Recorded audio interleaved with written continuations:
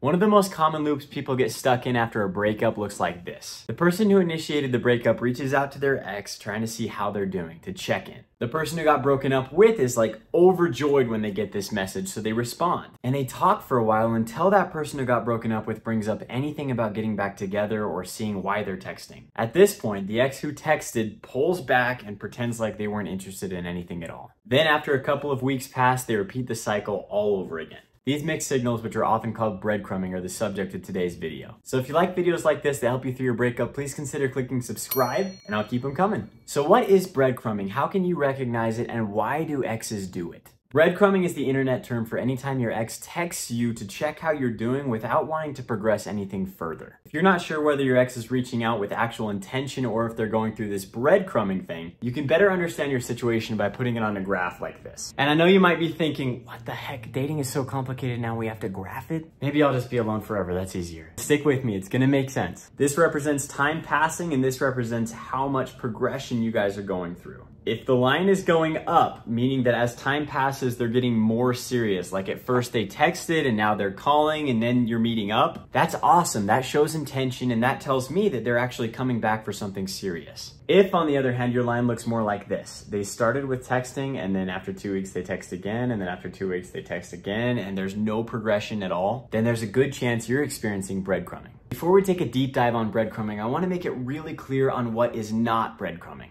We'll talk about setting a boundary, how you can get out of this loop, but I don't want you guys setting it if your ex is actually coming back in the correct and normal way. A lot of people are going to tell you unless your ex texts you directly about getting back together, then they don't want to do it. And that is a safe route, but that's not the way people usually text in the beginning. In the beginning, people really do text very indirectly because they're afraid of your rejection. That might sound weird, like why would my ex be afraid that I would reject them when they broke up with me? And I made a whole video about that you can watch after this and I'll link it at the end. But because of that, they usually don't text you very directly right away. The key to know if it's actually breadcrumbing is like we talked about a second ago. If it's been 2 weeks or a couple months and they're still texting you indirectly and every time you bring up anything they push you away, that's breadcrumbing. If on the other hand, you've been in no contact for a while and then they finally text you and it's their first time texting you and it's indirect, that's not breadcrumbing. That's an actual reach out and I would pursue that and see where it goes. All right, now that we've got that out of the way, let's dive deeper into breadcrumbing. But why do exes do this? Like, doesn't it just make their life complicated too? It totally does, but people don't always make decisions based on what would make their life the best. You can think of it like this. If you've ever taken a physics class, you know that things like to be at their lowest state of energy. And what that means is if you think about this pen, it would rather be on the ground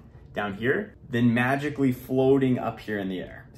It just won't do it. Because floating in the air like that is a high state of energy. Things don't like to do that. And people are exactly the same. So if you've got 3 different possibilities that your ex can be in, being with you again, semi-talking stage, and never seeing you again. Being with you again is going to be a high state of energy. There was some reason you guys broke up and it's going to take a lot of work to overcome that. So that's difficult. If your ex still has feelings for you, never seeing you again is pretty difficult too. They're gonna have to get through life without you and really miss you, and that's hard. So a lot of people, to avoid these 2 difficult situations, choose this middle zone where every 2 weeks they text you, but you guys never progress to become anything. That's the lowest state of energy, and it's really sad too, because neither of you are ever going to be happy that way. From the ex's point of view, it feels like this. They go through life and they're doing fine, but as the weeks pass, they begin to miss you, and to soothe that anxiety of missing you, they text you to see how you're doing.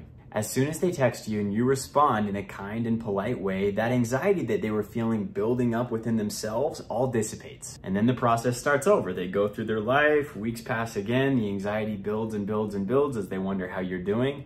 And then they text you again. Soothe, dissipate. It's kind of like a pressure valve. You can imagine pressure inside of a canister that builds and builds and builds and builds until after a little bit, you need to let a little bit of it out.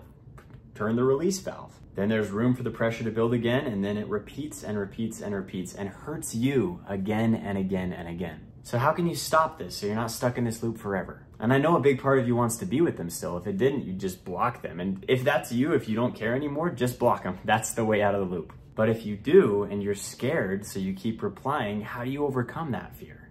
This quote really helped me through that process. I don't remember where I heard it or who said it, but it pretty much goes like this.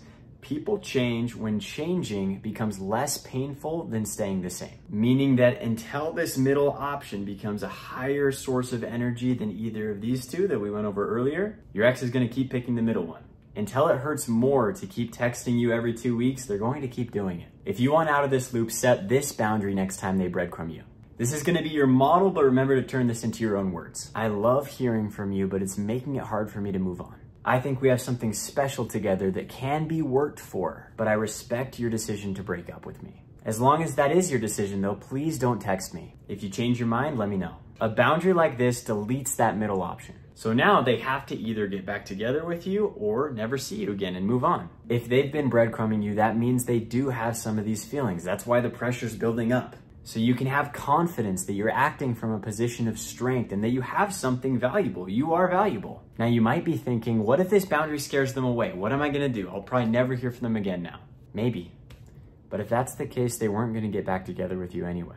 If you can come up with the courage to set that boundary, this is probably what's going to happen next. They're going to test it. And how you respond to that is actually more important than setting the boundary in the first place. They're probably going to wait a couple weeks just like they did last time and then text you asking you how you're doing. I would answer them, say you're doing well, but then ask them if they've considered your boundary. Ask them if they're reaching out to you to actually work on their relationship. Most likely they're not ready. If they were just testing, they probably want to see, is that middle option still available because I really want to be there? So you'll probably get some sort of answer like, oh, I don't know still, I'm still having a hard time. And that's okay. If they do that, just reiterate the boundary. Say, okay, well then please don't text me unless you're ready. If you set the boundary, but then you're weak when they test it, you're setting yourself up to be in this loop forever because then they'll know even if you say something, your words don't have that much value. So please don't set this boundary until you're actually ready to stick to it. But a lot of the time, if you do set that boundary and then reiterate it, that pressure builds and builds and builds until a lot of times it drives the change that you need your ex to make for the relationship to actually work. Now, I know what I'm asking you to do here is not an easy thing, but if you can zoom out and look at your entire life, it's a lot easier than staying in this loop for years. I've mentioned in the last video that I do coaching calls, and I've done about 1,000 of them. I do about 3 to 5 every day. And I can't tell you how many people I've seen that have been in these breadcrumbing situations for years. The longest one I've seen was 20 years, where they would go and check in every couple of months and never get anywhere because she was so afraid of letting go, setting a boundary, and valuing herself.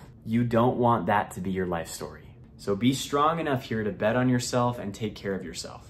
This really is your best chance of getting your ex back, but also just being happy. If you're still having a hard time thinking about setting this boundary, that's okay. Wait until you're ready. But it is worth realizing that continuing to wait and continuing to go through this loop doesn't actually give you any more control. Your ex is gonna date someone when they're gonna date someone. Continuing to talk to you every once in a while and then push you away is not going to keep them there. The only thing it is guaranteed to do is continue making you sad. Time is going to continue to pass, so you might as well have that time be used towards moving on or getting back together. Because eventually you're going to be 5 years down the road. It's up to you right now to make the choice about where you want to end up. You can do it. Comment below for what videos you guys want to see next. And if you want more help through your breakup, click subscribe, and thank you so much for watching.